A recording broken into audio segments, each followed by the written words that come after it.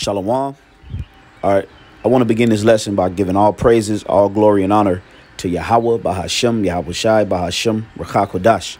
Also, double honors to the apostles and the elders of Great Millstone that do rule and teach well. And as always, peace, love, many blessings to the elect. All right, this is the brother Atazawam coming back through the spirit and power of Yahweh, Bahashem, Yahweh Shai with another lesson, Lord willing. I hope and pray that it's edifying.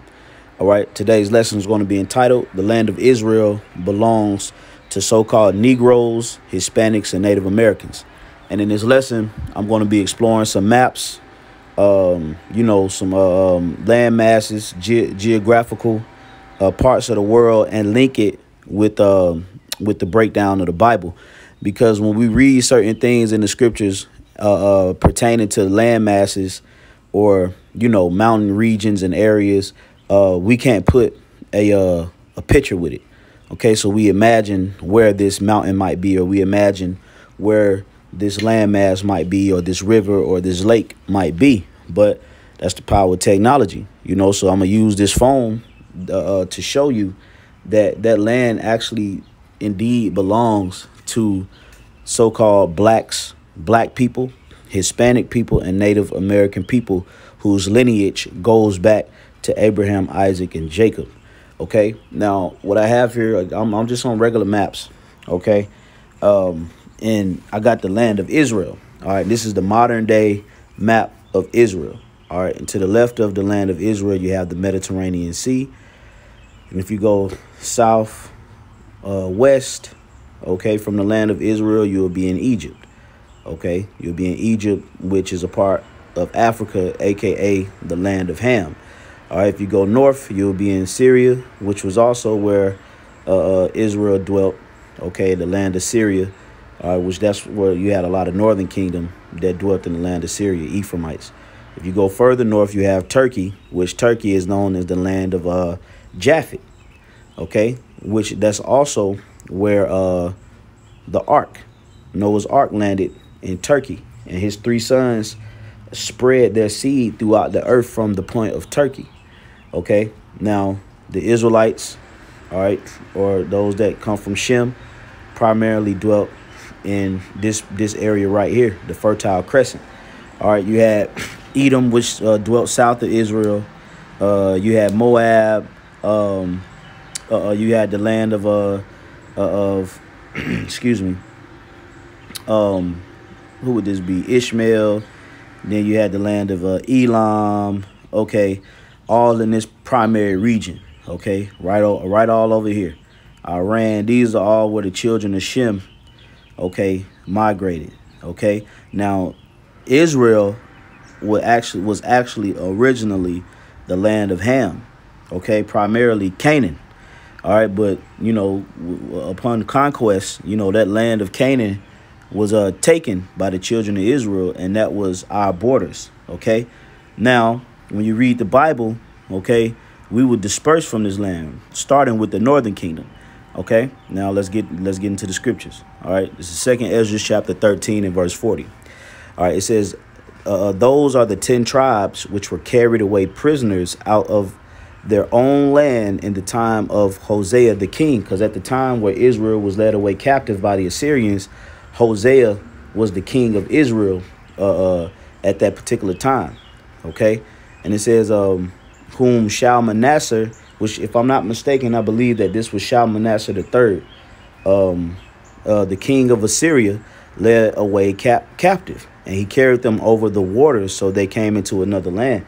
Now, when it says that he carried them over the waters, it's talking about he carried them into a region that's known today as Mesopotamia.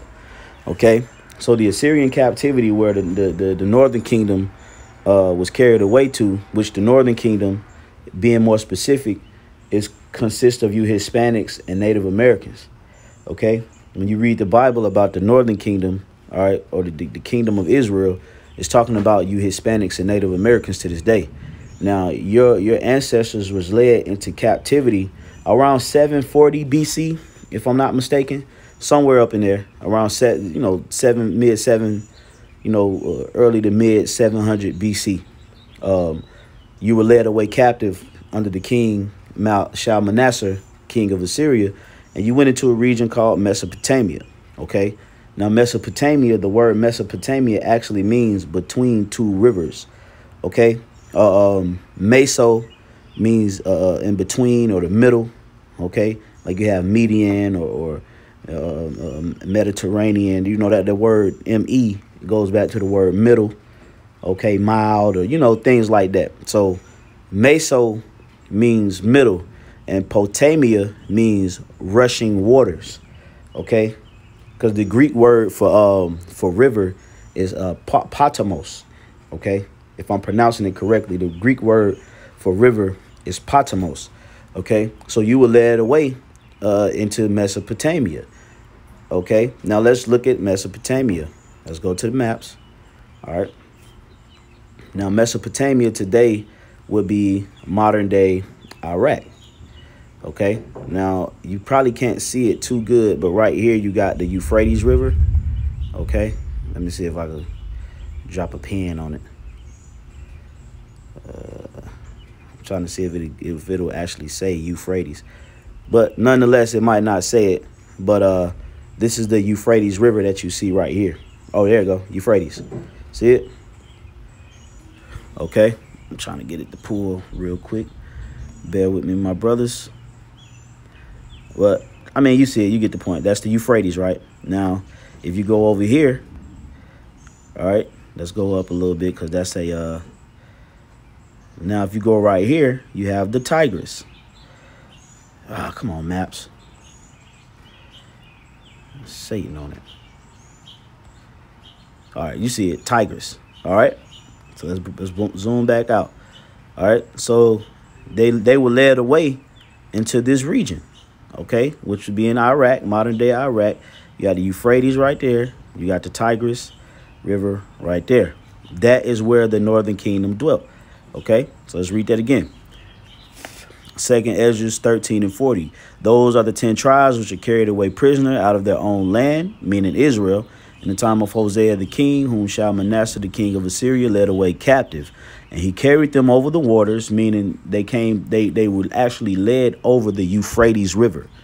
Okay, and so they came into another land, Mesopotamia, aka that's where Assyria was at. Verse 41. But they took this counsel among themselves that they would leave the multitude of the heathen and go forth into a further country where never mankind dwelt, that they might keep their laws, that they might keep their statutes in their land, which they never kept in their own land. And they entered into the Euphrates by the narrow passage of the river. All right, let's go back to the map.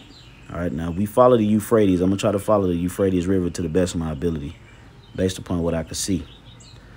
All right. I think that, yeah, we see the river. All right, river, we following it. We following it. Yep, we still with the Euphrates. Okay, going down, going down. All right.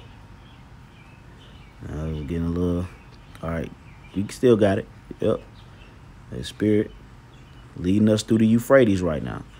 All right, so the northern kingdom came a nice little way. All right, they came a nice little way. Still going through the Euphrates.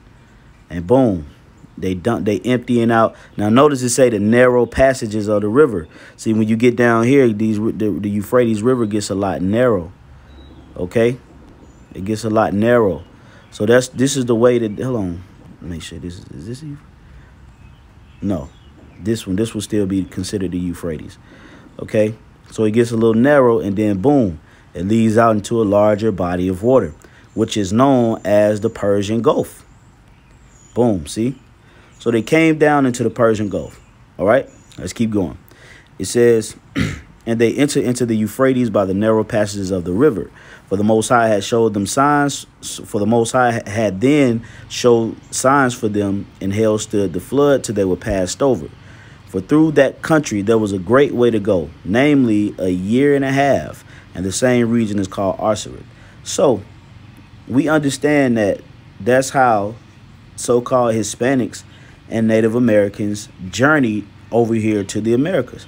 They came down from Mesopotamia. Remember, they were led away captive from Israel into Mesopotamia. And then they took counsel among themselves, jumped in the Euphrates by boat, came down into the Persian Gulf. And, they came around that horn right there. okay, that Dubai, the Strait of Hormuz, and they emptied out into the Gulf of Oman, which then led them into the Arabian Sea or the Indian Ocean, okay, and then they came down under Africa and over into the Americas. So a lot of the indigenous people literally actually landed in, came in through South America, Central America, okay, because they came down under here and migrated up. All right, so now we have in geographical get some geographical understanding based on what the scriptures say. All right, now this account is actually documented in the Bible in the book of 2 Kings. Let's get it. All right, this is 2 Kings chapter 17, and I'm gonna just read from the top. It says, in the 12th year of Ahaz, king of Judah, began Hoshea, the son of Eli, to reign in Samaria over Israel 9 years. And he did that which was evil in the sight of the Lord, but not as the king of Israel or the kings of Israel that were before him. Again came up Shalmaneser, which we just read in 2nd Ezra, the 13th chapter, that was written by the prophet Ezra, okay, king of Assyria, and Hosea became his servant, okay, and gave him presents. And the king of Assyria found conspiracy in Hosea, for he had sent messengers to So, king of Egypt, and brought no presents to the king of Assyria. And he had done as he had done year by year. Therefore the king of Assyria shut him up and bound him in prison. Then the king of Assyria came through all the land and went up to Samaria and besieged it 3 years. In the 9th year of King Hosea, the king of Assyria took Samaria and carried Israel into Assyria and placed them in Halah and in harbor by the river of Gozan and in the cities of the Medes. Okay, so let's go and look up Assyria. Okay, let's see here. Ancient Assyria. Let's see what we can do.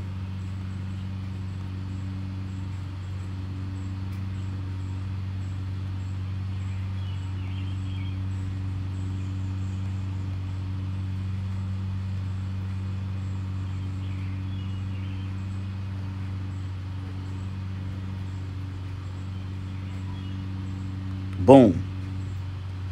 All right, now ancient Assyria, look what it says. Mesopotamia. Okay, you see that? It says Mesopotamia right there. That's the Tigris to the left. That's the Euphrates to the upper right. I'm sorry, the Euphrates is at the bottom, the Tigris is at the left, and it empties out into what? The Gulf of Persia. All right, so the Bible is accurate. The Bible is accurate in itself. Okay, and if I'm not mistaken, Israel began to be besieged originally by King Sargon, and then but King Shalmaneser actually overthrew Israel. But I'll correct it if that's not so. Okay, it says, in the 9th year of Hosea, the king of Assyria took Samaria and carried Israel away into Assyria and placed them in Halah and in the harbor by the river of Gozan and in the cities of the Medes. For so it was that the children of Israel had sinned against the Lord their power, which had brought them up out of the land of Egypt from under the hand of Pharaoh, king of Egypt, and feared other gods, and walked in the statues of the heathens, whom the Lord cast out from before the children of Israel, and the kings of Israel which they had made. That's why it tells us back in 2nd Ezra 13, it said, verse 41, but they took this counsel among themselves, that they would leave the multitude of the heathen and go forth into a further country where never mankind dwelt, that they might keep their statues which they never kept in their own land. So it just told us that in 2 Kings 17, that the children of Israel was joined unto idols and following after the customs and the other ways of the people. Okay, so the Bible is linking it up, and it's actually giving you a place where you can point where Jake migrated. Okay, so let's get some more scriptures. All right, let's go to let me see, Isaiah 63.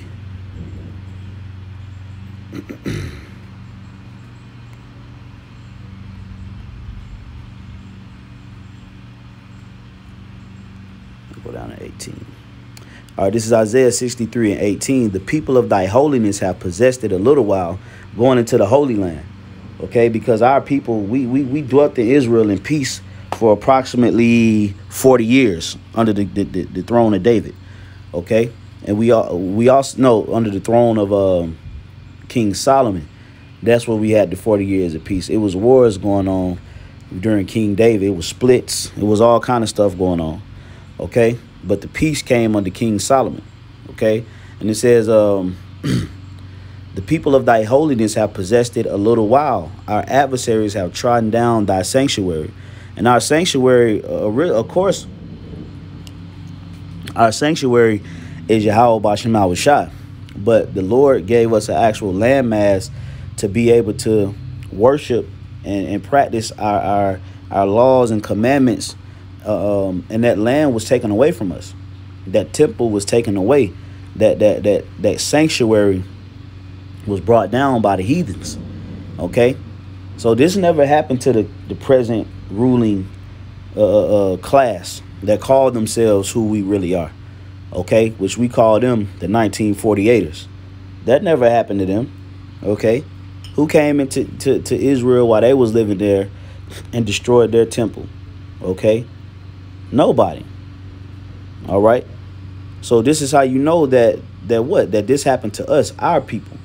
All right, now through the process of slavery and being indoctrinated and being separated from our laws and customs and our power, ultimately our power, a lot of people are unbeknownst to us being the original inhabitants of that particular landmass. Okay, that's a spirit, man. I just seen 2 lightning strikes, you know, kind of look like rivers. You know, I'm sitting outside and the 2 lightning strikes kind of, you know, resembled the 2 rivers, Tigris and Euphrates. So that's a spirit, you know. But yeah, so the Lord actually had it set up by design to take us out of those lands. Okay, but guess what? The Lord is going to actually bring us back into that land. All right. Verse 19, we are thine. Thou bearest rule over them. They are not called by thy name. See, these heathen nations aren't called by the name of Yahweh B'Shem Yahushua, but we are. Okay, our nationality, our culture, our heritage, who we are, that's etched in our DNA, is the sons of the princes of the power. Okay, that's who we are.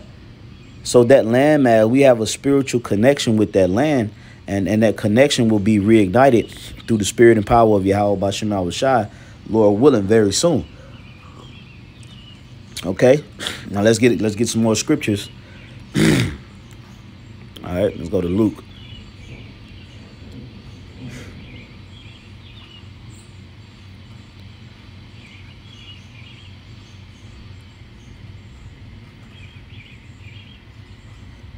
All right, it says Luke 21:24, and they shall fall by the edge of the sword and shall be led away captive into all nations, and Jerusalem shall be trodden down of the Gentiles until the times of the Gentiles be fulfilled. Okay, now this is going into 70 AD, of course, when the southern kingdom, which is comprised of you so-called blacks, Haitians, and Jamaicans, West Indian tribes of pigmentation, okay, you still possess the land of Israel for a longer amount of time than the northern kingdom. All right, the Hispanics and Native Americans, you were still there at the time of Yahushua. Okay, but eventually you were cast out of that land during 70 AD. Okay, and you fled into the interiors of Africa. All right, and through there you built kingdoms. And in Africa, you had kingdoms in Europe. Okay, roughly around the same time. Okay, and through those kingdoms that you had in those other lands, we fell. Okay, as a people, we fell. But now, through the spirit and power of Yahweh B'Shem Yahushua, the Lord is going to have a remnant to rise to the occasion out of all these tribes and elect. Okay, it says, so it tells you that Jerusalem will be trodden down of the Gentiles. Okay, and the Gentiles meaning the strangers, the other nations. All right, they came and they ransacked our land. They destroyed our temples, our sanctuaries. They confiscated all of our precious items and values. Okay, relics, documents, treasures, you know, things that we held near and dear to us. They confiscated those things, and they still have them in their presence to this day. Okay, let's keep reading. Let's get another scripture. Zechariah chapter 9. All right, this is the book of Zechariah chapter 9 and verse 6. And a bastard shall dwell in Ashdod, and I will cut off the pride of the Philistines. Okay, now Ashdod, when you look at the map, is a port. It's a port city. Okay, primarily where, if I'm not mistaken, Salakia, if I'm not mistaken, that's where a bunch of Ishmaelites, they dwell on the coast of Palestine. Okay, which Palestine is Gaza, Ashdod. You know, those coastal, Gaza Strip. They on that coastal strip of Israel. Matter of fact, let's go back to the map. It's the spirit. Okay, so you got Palestine is all these coastal areas of Israel. Now you got Ashdod right there. Now in these areas you have a bunch of Ishmaelites. Okay, that's a bunch of Ishmaelites. All right, and it says, and a bastard shall dwell in Ashdod.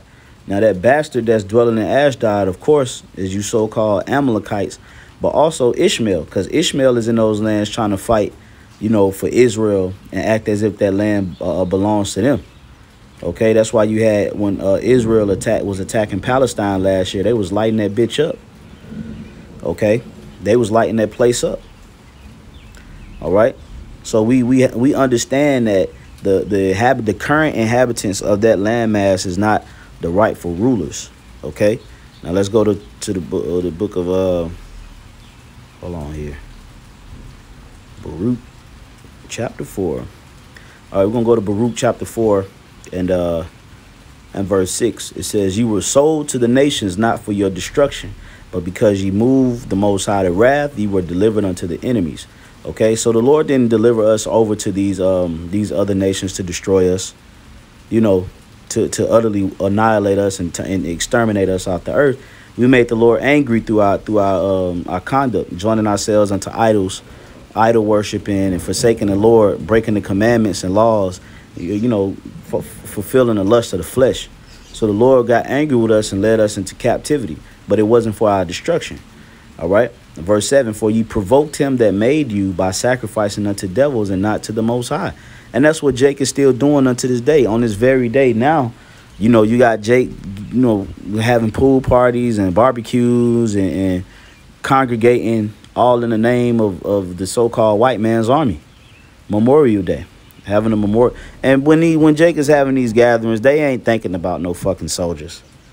They're not thinking about no troops. They're not thinking about, you know, the men that laid their lives down for the freedom of the American citizens. They're just not.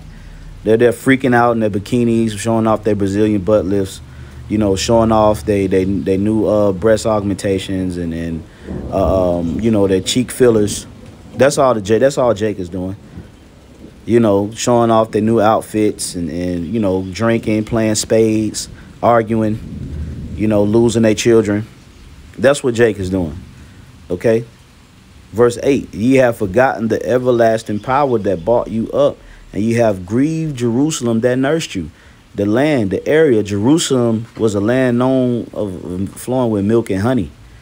All right, when we came into Israel, the land of Canaan, the Lord had all kind of resources, natural resources for us to live abundantly off of.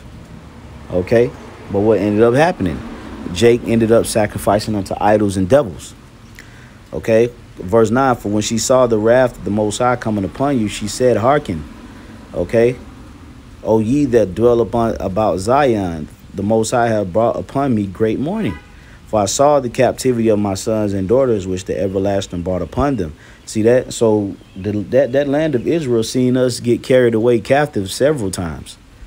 Okay, several times under the original Babylonians. Okay. The Cush, which are the Cushites, and then, you know, Jake was led away captive by the Greeks, led away captive by the Romans, led away captive by the Assyrians, so on and so forth, out of that very landmass because of the same conduct. All right, and it says, "With joy did I nourish them, but sent them away with weeping and mourning." Because why? Look at the land. If you look at the land of Israel, it's been trodden down, man. It's been, you know, polluted, and it's all kind of idol set up over there. That's why it tells you in Ezekiel 38 that it's gonna get nuked. But it said the land that shall be brought back from the sword, talking about the Lord is going to replenish that land, because the sword is going to actually hit Israel, meaning the missiles. It's going to come down upon Idumea, okay, which the chief house of Idumea dwells in the land of Israel right now. So the Lord is going to actually bring a nuclear cleansing to that land, but he's going to bring it back, okay?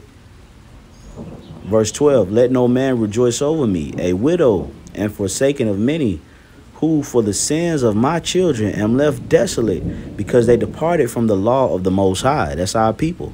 We departed from the laws of the Lord, okay?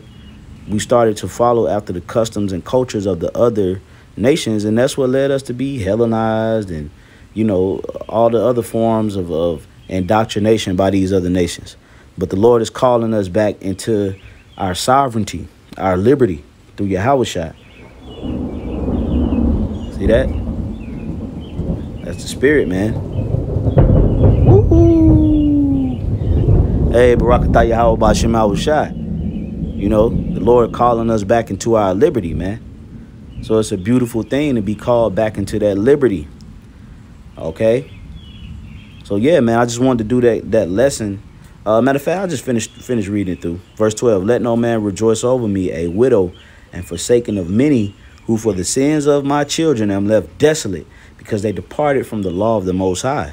They knew not his statutes, nor walked in the ways of his commandments, nor trod in the paths of discipline in his righteousness. Let them that dwell about Zion come, and remember ye the captivity of my sons and daughters, which the everlasting have brought upon them. So it shows you that the land of Israel was left desolate as a widow. Okay? Because her children weren't there. She couldn't nurse her children. She couldn't bring forth the fruit, okay, of that land. All right.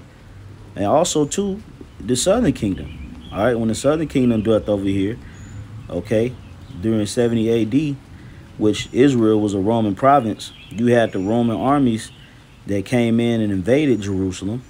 Okay. They came and invaded Jerusalem, and then a bunch of Jakes did what? They fled south. They went down same way, okay, that we came into Israel, you know, through what? Through the Gulf of Suez, aka the Red Sea. That's how we got into Israel, okay, from under the Egyptians, you know. And then what? Then we came back down, you know, during 70 AD, came back through here, through this area, okay, fled into the interiors of Africa, okay. Just like that there. The only way you can get into Africa, all right, is cutting across these bodies of water. It's the only way. You got to cut across these bodies of water, man. Okay? So they came down into, you know, that's why Scripture say the earth helped the woman in Revelation, the 12th chapter.